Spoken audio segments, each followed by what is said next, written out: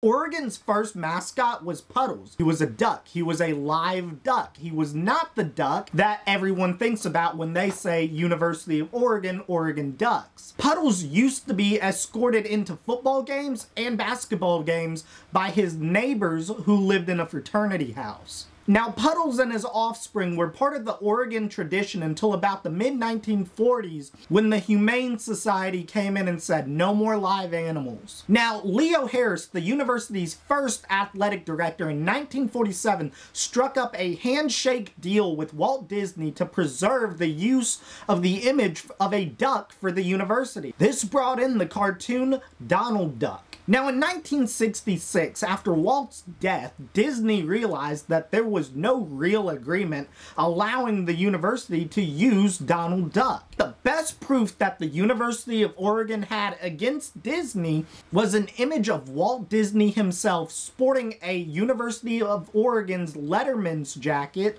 with the image of Donald Duck. Now, not everybody at the University of Oregon was thrilled to have Donald Duck as their logo. And in later years, a new mascot emerged that looked more like Daffy Duck, named Mallard Drake. Not to be confused with Mandrake or Robo-Duck. But this new image of Daffy Duck didn't please people either, so they went back to the original Donald Duck.